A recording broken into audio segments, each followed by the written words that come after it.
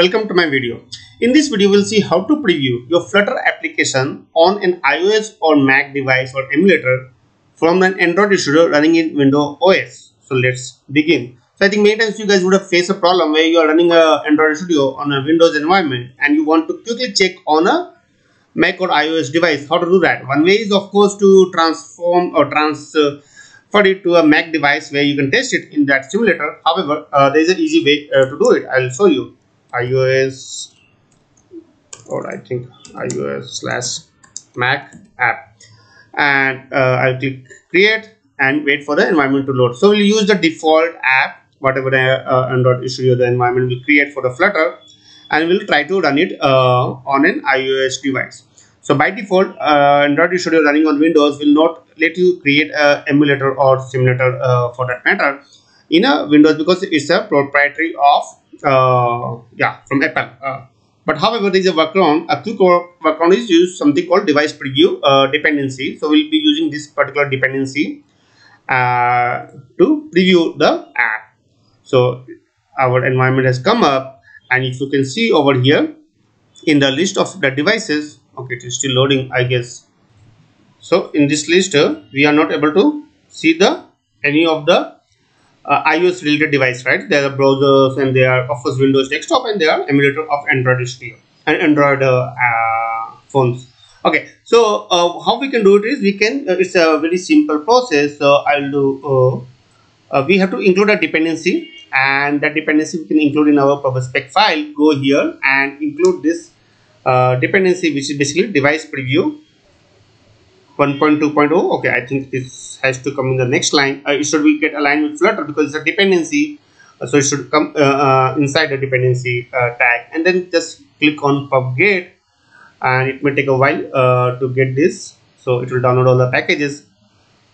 I think please enable developer mode, blah blah. No, I think what we can do it is we can use this. Okay, outdated, so this will be fine. Yeah, and yeah, so this is with execute 0. So even if you try no, it should be fine. Yeah, okay. So and as I told, right, we are using this DevicePreview 1.2.0, which is like give you an option to preview in different types of devices. So after this, you go to your main dart file, and in the main dart file we have to update this app call over here. Okay, no, not this one, this runApp call. Okay, but before I change this code, I have also started in my Chrome this particular application just to show you how it will come initially and how it will change after I modify this part of the code. So let's wait for a moment for my Chrome to come up. Okay, so Chrome is coming up, which in the local host, of course, just starts a server in the local host. So if I go back here, so yeah, so this is a default app what you are seeing. So right now it's in a web application, right? So it's in a Chrome browser, it's a web application. But what if you want to run it in an iOS? So the changes are simple. You have to go here, and over here just include DevicePreview, and probably after this include this. You can remove const, and for this error, what you can do it is you can go here, hover over it, and import it. So if you this will get imported. So that's all, and most likely it should automatically reload this. If not, then just click on hot refresh, and I'm expecting it to come up perfect. So if you see, now it is coming up with a preview option on the right. So you can disable it to see the default whatever you are seeing initially, the web based. However, say for example, if you want to run it on a particular device, and right now the device by default is selected is iPhone 13, you can also see it in iPhone 13. It also gives you options to choose different kind of devices in iOS, different iPhones, even Mac you can choose. Even you want to choose on MacBook Pro, how will it look? Yeah.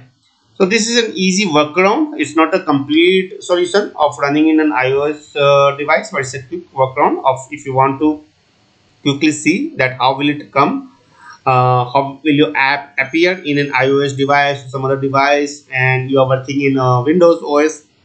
So then it's a very quick workaround to do that, rather than switching completely to a MacBook and working on that. So that's all. I hope this video is useful to you. If you have any questions or suggestions, then please put in the comment section below. And if you like this video, then please subscribe to our channel. Thank you, and have a nice day. Bye.